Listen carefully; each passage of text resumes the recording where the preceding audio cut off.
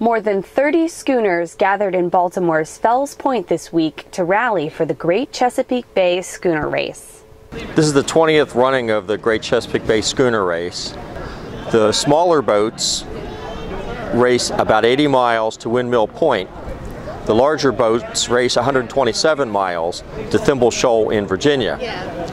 All of the boats gather again in Portsmouth, hopefully as early as we can, for a ceremony and a party then. This year, schooners from as far as New England, Key West, and the British Virgin Islands were competing. The race began 2 decades ago as a friendly challenge between the Norfolk Rebel and the Pride of Baltimore II. My father made a challenge to him of a race down the bay. And he's been, and there's always been a rivalry between Baltimore and Norfolk for centuries.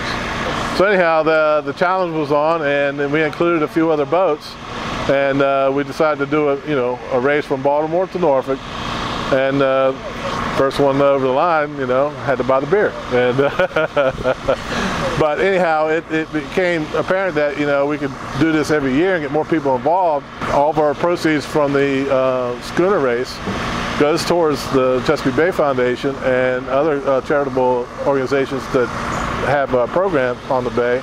With a record 51 schooners registered for this year's race, participants will face rough weather on their journey through the bay. I think I saw one report that said 15 to 20 knot winds with gusts to 30 or 35. So the smaller boats may have a rough ride.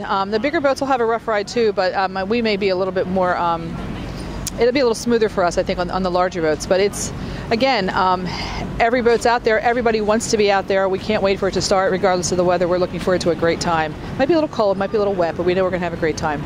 For a boat to be classified as a schooner, the topmast must be taller than the foremast. Each schooner is different. One schooner participating this year is the Martha White. She's a blue-nose schooner that's made entirely out of wood. We've done it 5 years.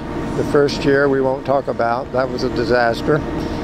And we've been learning ever since. We love the bay, and so this is where we belong.